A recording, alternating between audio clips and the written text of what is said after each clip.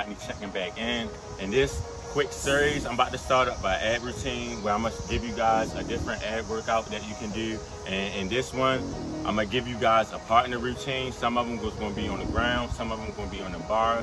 This is a different way to switch up your exercises and stay creative. That's what it's all about. So if you're looking to burn fat and get those abs popping, let's get it. Alright guys, so for this first exercise, we're going to do hanging knee raises and some weighted knee isos. And we just use a 10-pound medicine ball for the holds. You can improvise and use whatever weight you feel comfortable. And you just want to make sure your knees at 90 degrees, keep it level, and do like a 10 Mississippi count. And then once your partner get down, you want to just swap. And you want to go and do that for like 3 to 5 sets consecutively.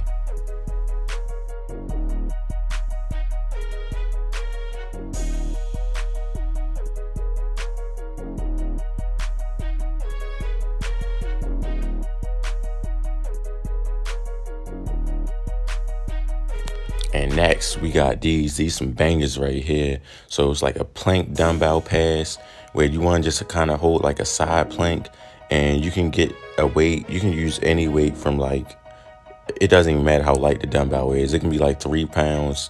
I would say 10 max because these are really tough. And try to do like 5 to 10 of these. Make sure y'all getting that full extension, and yeah.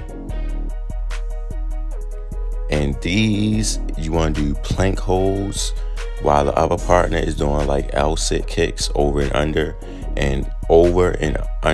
that's 1 rep. So over, under, that's 1 rep. That's 2 rep. And you want to go up to like, I would say 3 to 5 reps of those, and you want to swap with your partner and try to do like 3 sets of those. Those are pretty tough.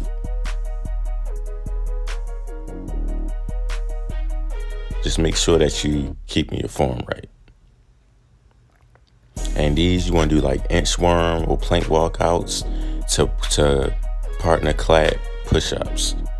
And these are a good one to really work your core. You want to just make sure that you inching and not just walking forward for the plank walkouts.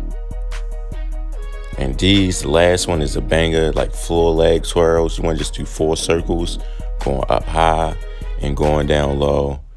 And just really going slow, just making sure that y'all not touching each other. Keep it controlled.